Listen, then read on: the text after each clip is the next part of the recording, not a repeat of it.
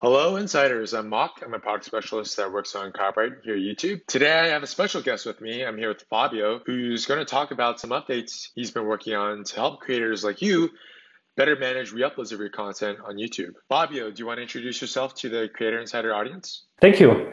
So hello, everybody. My name is Fabio. I'm product manager working on copyright. And today I'm here with an exciting update about how you can better protect your content. I have two updates, one from the web form and one in the copyright match tool. Let's start with the first one. So you can access the web form in the YouTube Studio when you go to the copyright tab.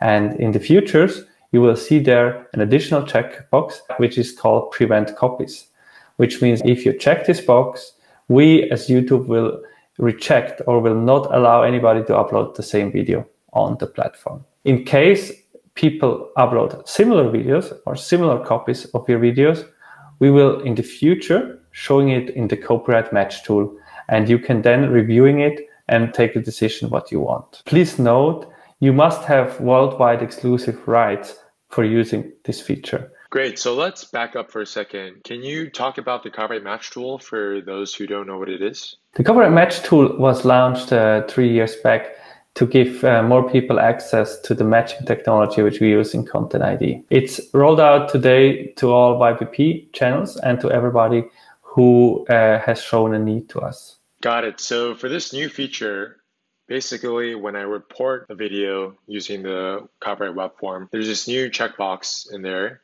that says if anybody re-uploads the copy of that video that we're importing, it will be automatically rejected upon upload. And then any similar copies will surface in the copyright match tool for me to review.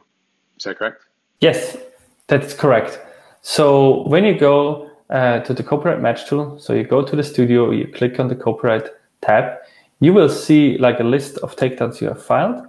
And you will also see the numbers of videos we have or numbers of copies we have automatically prevented. In case you change your mind, you can also disable this functionality by clicking here again. So I'm sure some creators are wondering, do the auto removals result in strikes for the uploader? That's a very good question.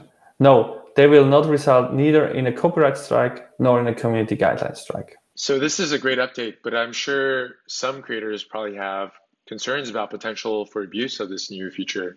Can you talk a little bit more about that? We take the abuse very seriously.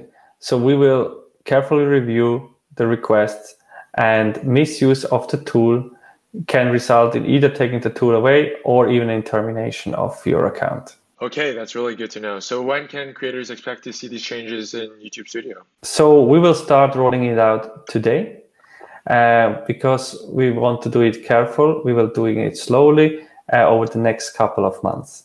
The easiest way to check if you have access to these new features is if you go to the web form and see if you have the new checkbox, which is called prevent copies visible to you. Awesome. So we have some links in the description below if you want to check those out. There's a Help Center article as well as a video. If you have any questions, definitely leave them in the comments. And with that, thank you, Fabio, for coming on the show. Thanks for having me.